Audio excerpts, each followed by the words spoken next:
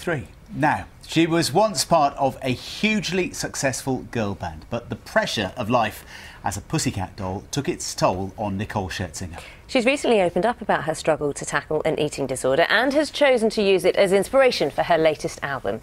The single is called On the Rocks. We're going to find out more from the former X Factor judge.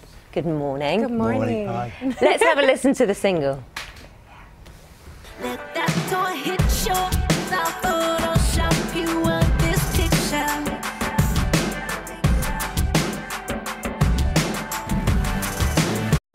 Welcome to breakfast. You know, I always get quite excited when we have like pop stars coming on and everything, but I worry for you because we're used to the early mornings, aren't we? But you're living it up late at night, all these glamorous events. How are you feeling? Was it a bit of a shock being on the sofa this morning this early? No, I was ready. You're ready for it? Yeah, it seems like we're always doing these glamorous events, but it's, you know, I'm hustling, working just like everybody else and going to bed at the right time and making sure I'm waking up. I know I was excited for this morning, so I made sure to get some sleep for this. It's good work ethic. Yeah. It's what you need, isn't it, to succeed in this industry? All about your the industry. work ethic, yes. And you've worked incredibly hard. I mean, I know we get distracted by the posters and the tours, but, you know, when you were starting off as a pussycat doll, I mean, as a young woman at the time, was that just relentless? Yeah, I've always had that mentality. I was born with it. My mom said that whenever I would color, if ever I drew out of the line slightly, I'd crumble up my paper and I'd throw it. I'd get so upset. So just it's how my brain works. Things can always be better, and I'm quite a perfectionist. And yes, it's all about hard work. And when you've talked recently about the dark days then and your struggles, and you've been very open about that, about bulimia, do you think part of that is from the pressure that you faced as a young pop star in the international spotlight?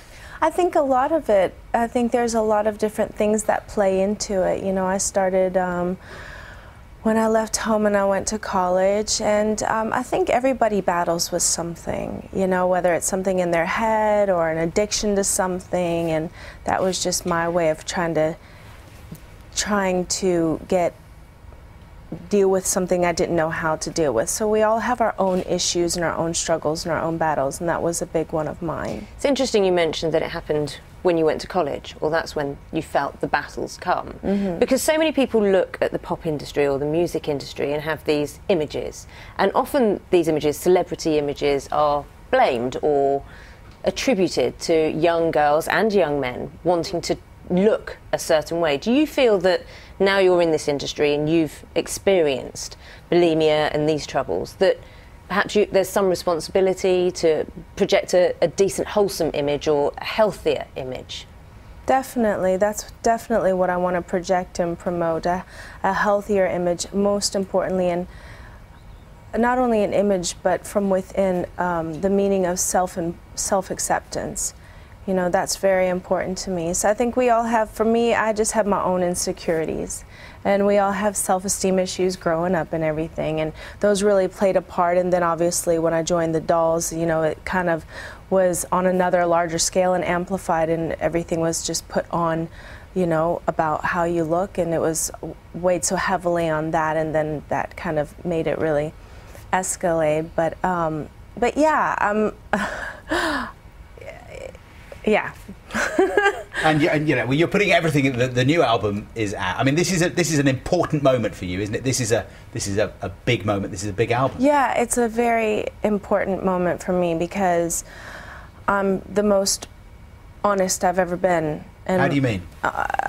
With my music, I think as a woman now, I'm just more confident and more comfortable in my skin. I have never been able to speak about my issues in the past, and now I realize, now that I have and got past the shame and everything, that I realize I'm a voice and a light for other people who struggle with their own issues and their own battles, and that means a lot to me. Especially, I know that I'm helping some of my believers and my fans out there. And so. Is that why you wanted to speak out? Because you didn't have to. You could have just kept this private and Well, not a gone big part public. of the reason why I first came out about it is back in the States they had a show called Behind the Music for VH1, and there were so many misconceptions about me being in the Dolls group, and people, there's a lot of meaning behind Big Fat Lie, But basically, it's like, you know, things aren't always what they appear to be or what they seem to be. What were people saying that were the misconceptions? Well, you know, it's the name, it's the image, it's the concept. Do you know what I mean? And so, like you said, oh, this glamorous life, and last night, are you here able to, you know, it's like, no, I work just as hard as anybody else. Like my parents, when they grew up, and I came from very humble beginnings. That's the mentality, that's what I learned. So I'm very strict with myself on that. Let's see a bit more of that hard work, shall we? There's another video from the album. And I'm never letting you go, baby. I love you so, baby.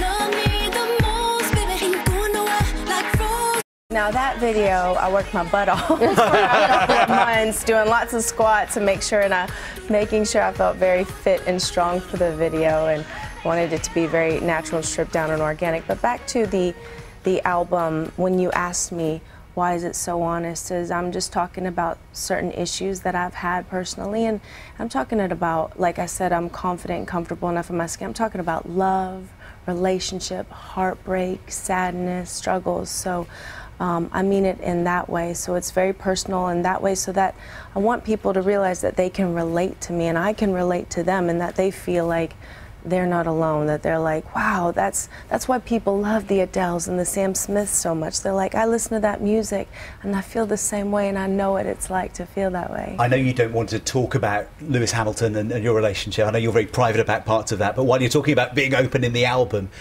we've been talking this morning about Jules Bianchi and his accident last week in Formula One. That must be a sobering and terrible thing for you as the girlfriend of Lewis Hamilton to see. I mean, what's that been like to see and deal with? I mean, it's been very hard. All I know is that I've just kept his family and him in my prayers. It's obviously quite a shock that we forget sometimes that this F1, it's a life or death situation. When they go out in those cars every week, it's very, very serious. So, I mean, I know it's a shock to everybody, and puts everything into perspective. So, does it make you more worried this weekend? They're racing again. No, I can't think that way. I cannot think that way. I have to be very positive. All my prayers go to Lewis and the rest of the drivers as well. Okay. Thank you so much for your honesty and for your time this morning. Thank Good you. luck with the album. Good luck with the album. We enjoyed it. Thank you. And of course, Nicole's new single is called On the Rocks. It's from the new album, Big Fat Lie. We